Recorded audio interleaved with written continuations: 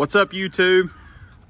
So I ordered me a new 2022 F350 and had to have another train horn. So called up my guys at Air Horns of Texas and said, hey, look, I just ordered a new truck. I want the loudest train horn you guys offer. So they sent me a Nathan K3LA horn with I got an 8.5 gallon AirMaxxx tank with dual AirMaxxx 580 compressors. So I'm kind of just going to show you where I mounted everything, how everything's hooked up, and let you guys hear this monster of a horn. So if you guys checked out my other YouTube video, Air Horns of Texas hooked me up with another horn, and basically it was awesome, but was nowhere near as awesome as this. So I mounted the train horns right there, directly in the middle of the truck, right in front of the tank. There was an open place. I had a custom bracket made. Basically, it just comes down enough to get out of the drive shaft's way. But these horns are absolutely ridiculous. They're the loudest horns I've ever heard on any vehicle whatsoever. It really doesn't matter which way you put the horns. These are facing the passenger side. Let me open up this. I had the tank installed. I have dual AirMaxxx 580 compressors in front of it. Kind of hard to see, but they're right in front of the tank. I went ahead and had an air system put on the truck since I got an 8.5 gallon tank. Went ahead and put a quick connect right here. That way, if I ever need air in my tires or I ever need air in my camper tires, I got a 50-foot hose right there that I just hook up, and I got about 175 pounds of pressure with 8.5 gallons of air.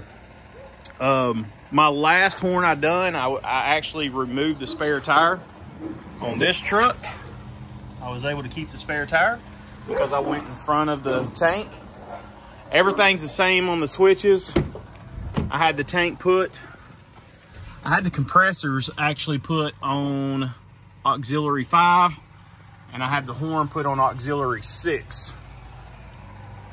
The horn itself, if you just open it up, it'll empty the tank in about 8 or 9 seconds. Takes probably a good 5 to 6 minutes to fill up the tank with the dual compressor. Okay, so with the kit, you're gonna get instructions, you're gonna get the pressure switch, you're gonna get the regulator, you're gonna get everything you need to complete this horn install. The instructions are very detailed. If you're mechanically inclined whatsoever, it should not be an issue.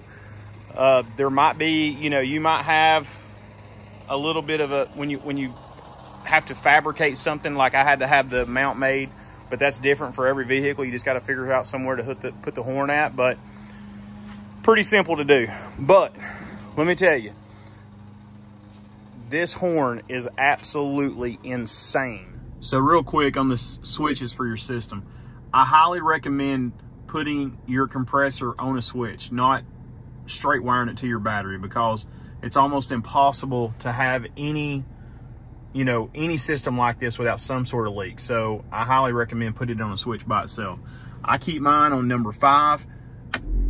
Not sure if you can hear that, but both compressors just kicked on inside the bed of the truck. It's a little bit louder than my last system because it's 2 compressors, but it's with the radio up, you really can't even hear it. Once those compressors reach, I think it's 165 PSI, they'll both cut off. Number 6 is going to be the button that actually engages the horn. So I highly recommend putting those on separate switches. That way you can turn on the compressor when you don't want to use it and turn it on when you do want to use it. All right, guys, I'm about 300 feet away.